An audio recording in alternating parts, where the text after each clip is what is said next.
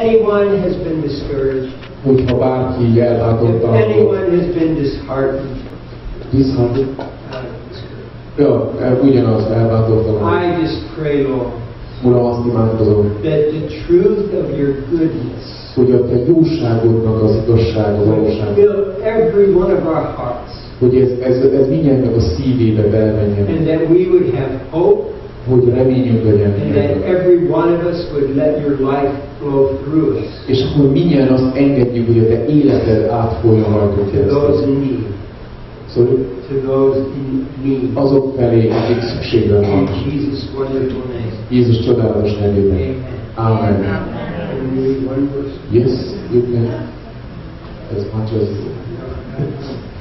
Paul prays this in Thessalonians. a Tesszalonikai levélből egy verset szeretnénk olvasni. And so this is my prayer for us. Ez az én imám értünk, ez a 2 Tesszalonika 1, 11-12.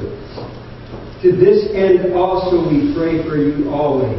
Tehát végül mi imádkozunk mindnyájatokért, állandóan, that our God may count you worthy of your calling, hogy Isten tartson alkalmasnak benneteket az elhívásotokra, and fulfill every desire for goodness, és hogy betöltse minden vágyat a jóra, and the work of faith with power.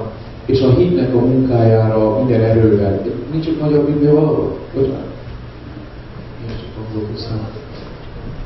Csak jobb, ahogy a Károly fordított talán, és többet gondolkozott meg. De.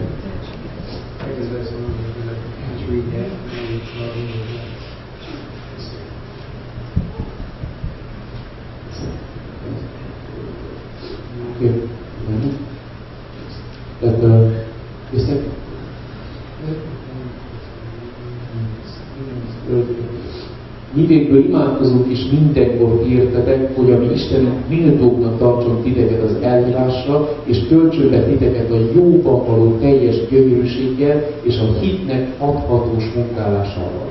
In order that the name of our Lord Jesus Christ may be glorified in you, hogy dicsőítessék meg a mi Úrunk Jézus Krisztusnak a nevet ti bennetek, and you in Him, és ti is ő benne, according to the grace of our God and the Lord Jesus Christ. ami Istenünknek és az Úr Jézus Krisztusnak kegyelméből. That's my prayer for all of us.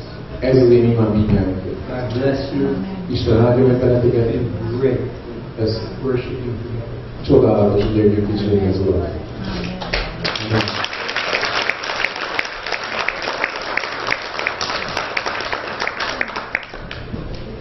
Amen. Halleluja. Köszönjük szépen az Úrnak és Úrnak. Most ugye mostan adakozás, ugye? Jó, akkor majd még egy éneket énekelünk, jó, és akkor van az adakozás. A Lutól hallottak egy nagyon jó történetet. Elmondod azt, itt meséltél abban a gyülekezetben, ahol a treasure. Ja, most délután fantasztikus, pár perc, fantasztikus sztorit mesélt. My daughter is a part of a large church in Orlando. Tehát a lányom egy nagy gyülekezetben Orlandóban benne. So I said my wife and I wanted to visit there just to support her and her husband. Tehát a feleségemmel elmentünk, ahogy meglátogassuk őket és hogy támogassuk She őket. said, oh, well, this will be a good Sunday to come because Bruce Wilkinson will be here. Szóval nagyon jó lesz, hogy jöttök vasárnap, ez a Bruce Wilkinson lesz ott, aki írt egy könyvet, magyarul is megvan, a Jábez imája. Nagyon ismerem. And so we went És elmentünk to the third service. aznap a harmadik Isten They have a tisztelet. Saturday night and 2 Sunday morning services. Tehát vasárnap, szombat este volt és 2 vasárnap. And this is what he said. És akkor ezt mondta ő. The pastor had invited him The pastor had invited him to come speak. Tehát a pásztor hívta meg őt, hogy beszél. Because the pastor was starting a series on intimacy with God. Mivel a pásztor elkezdett egy sorozatot, hogy Istennel való felsőséges kapcsolat. And Bruce said, I'll come.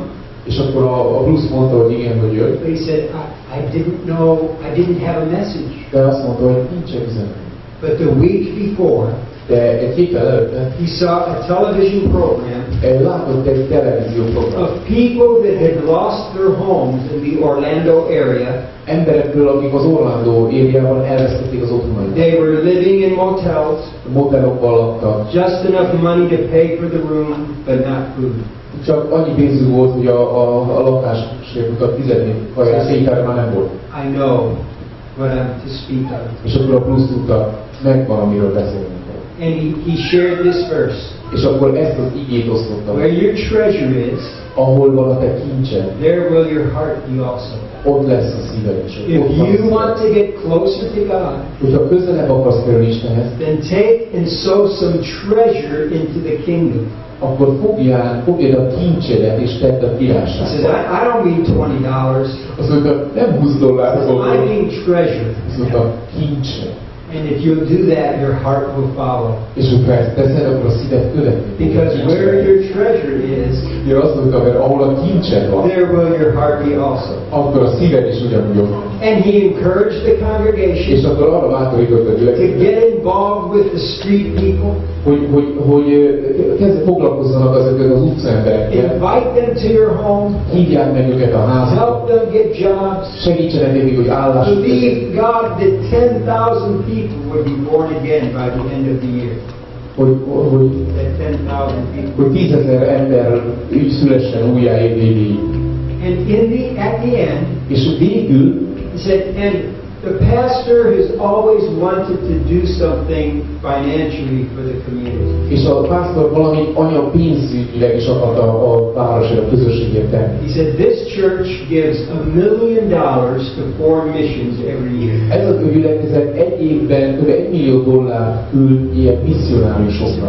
And so we want to give you opportunity to give right now for this community. És akkor mondták, hogy szeretnénk, hogy akkor ti most ezért a városért, ezért a területért tegyetek valamit. Now I have been in many services where they put a lot of pressure on you to get. Rengeteg olyan istentiszteletek voltak, szerintem ti is, ahol ilyen nyomás helyeztek az emberrel, hogy adják. And I don't like that at all. Nem szeretem, nagyon nem szeretem soha többé. But this was the least pressured offering I've ever been in. De ez volt a legkevésbé ilyen nyomás alá helyezett a gyűjtés, amiben valaha részt vettem. It was about like this.